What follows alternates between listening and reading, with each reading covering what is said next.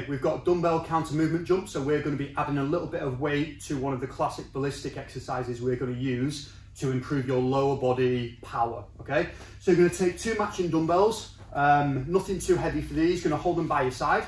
You're going to get into your jumping stance, fast down, fast up, and then stick that landing. So give me 3 reps, Ben. So sticking that landing, reset his feet, and then he goes. Awesome.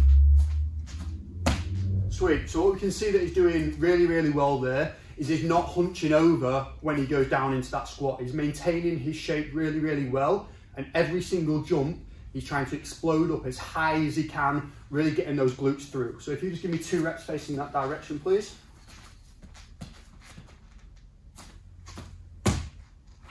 Awesome.